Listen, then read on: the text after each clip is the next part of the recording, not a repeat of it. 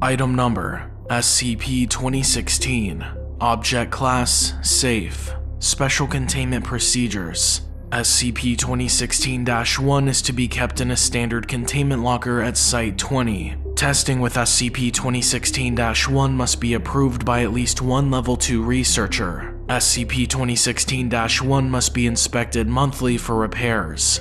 Description: SCP-2016-1 is a knitted doll resembling a human male with a long white beard and dark green robes measuring approximately 32 centimeters in height. When humans enter REM sleep within 3 meters of SCP-2016-1, they will experience vivid dreams. In addition to this, subjects will also usually encounter SCP-2016-2. SCP-2016-2 appears as an elderly human male with the same appearance as SCP-2016-1. It is always capable of understanding the language spoken by the dreamer, though it is not capable of verbal communication. These dreams always end with SCP-2016-2 handing the subject a piece of chalk and creating a wall, while motioning for the subject to draw a rectangle with a circle inside on the surface of the wall. If a subject attempts to draw the shape indicated in the dream on the surface of a wall within 7 days of having the dream, the drawing will transform into a door with a round handle.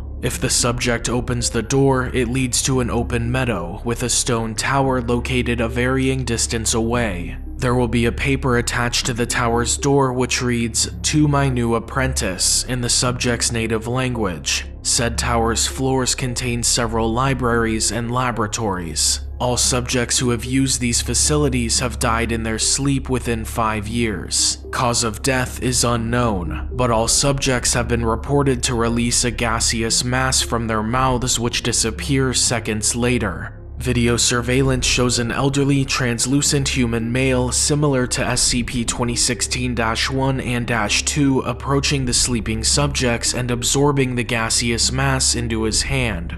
Authorized personnel may refer to Exploration Log 2016 for further details about the tower. Level 2 access is required to view the unabridged log. Exploration Log 2016. Day 1. Findings. First exploration of the tower. Agents are sent to map the structure. 5 floors in total are counted, each with an area of approximately 360 square meters. The tower is made of stone blocks and contains minimal furnishings. Most of the interior space is occupied by the libraries and laboratories. Several potted plants are found throughout the floors. Samples of the plants, air, and water are taken. Analysis shows no differences between samples and real-world equivalents. Day 2. Findings. Further analysis of the libraries is made. Over 3,400 books are counted. Most of them contain information about the anatomical workings of several animal species, including humans. Another frequent subject is the list of physical principles of electricity and how it functions in the nervous system. Most books display illustrations which can be found in several medieval textbooks, although books from the 17th to 20th century were also found. A smaller portion of the books contain texts about the nature of the soul and the afterlife. Day 3. Findings. Analysis of the laboratories is made. Most of the equipment resembles chemistry apparatus from the 19th century, while others have yet to be identified. Several flasks containing amino acids and organ tissues from humans are scattered throughout the laboratories. Most of the equipment have no obvious function, while others seem to be replicating the Miller-Urey experiment. Day 4. Findings. A hidden passage in the 4th floor is discovered. The passage leads to a living quarters with minimal furnishing and multiple family paintings and ash urns. In several of the paintings, a figure similar to SCP-2016-1 and SCP-2016-2 can be seen. Day 5. Findings. Another secret passage is found, this time in the 1st floor. The passage leads to a type of basement. Several coffins containing corpses in various states of decomposition are found. Each coffin is marked with a name, date, and information about the corpse's health before death. None of the corpses show signs of violent death. Day 6. Findings. Another secret passage is found, this time inside the tower's basement. The passage leads to a round, brightly lit underground chamber containing several surgical tables. Each table has a preserved corpse on it, with several machines of unknown purpose attached via cables to the corpses. Several journals detailing experiments with the corpses are found. The machines and corpses are brought to a Foundation facility to be studied. Day 10. Findings. The purpose of the machines is discovered. After days of analysis, a corpse was reanimated by using one of the machines. The reanimated subject remembered all of his memories from when he was alive. The subject was kept under Foundation custody for further study. Day 12.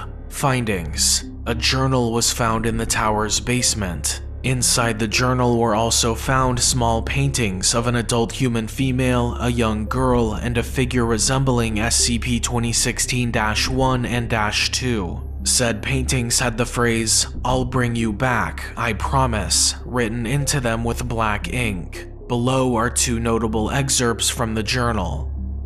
Addendum 2016 Beta.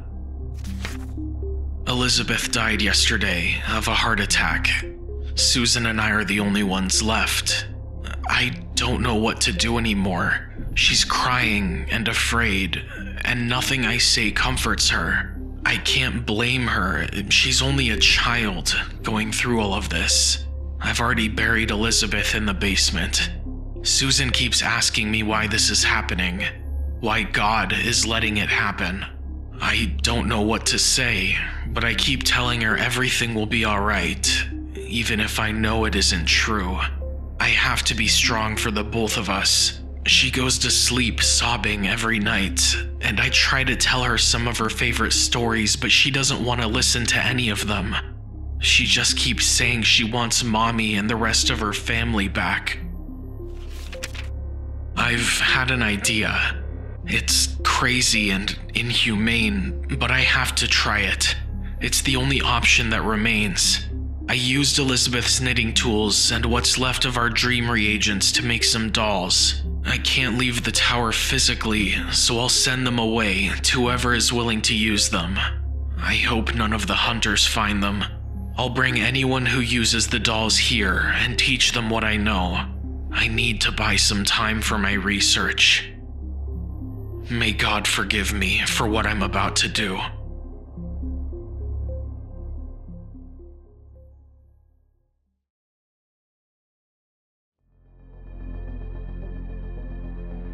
Thank you all so much for watching, and a huge thank you to all of my patrons on Patreon. Special shout out to Everborn, Joe Light, The Bone Man, Tanis Ruler of All, and Doomsday LLC, Prints and Design. If you'd like to help support the channel, head on over to patreon.com/drmaxwell, link in the description.